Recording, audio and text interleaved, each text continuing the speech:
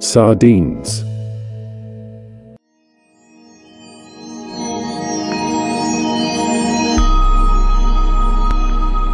When they are young juveniles, many herring fish are referred to as sardines.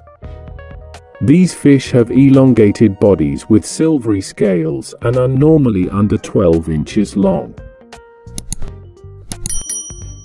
They often have just one little dorsal fin on top of their heads and no scales on their skulls. The weight of this fish can vary greatly because more than 20 different fish species are categorized as sardines. While some are closer to 6 or 7 pounds, several varieties weigh as little as 2 or 3 ounces. The world's saltwater oceans, seas, and other bodies of water are home to innumerable species. These fish are common in schools in the seas around California and Mexico as well as the Atlantic Ocean. They are also widespread in Asia, Europe, Africa, and South America.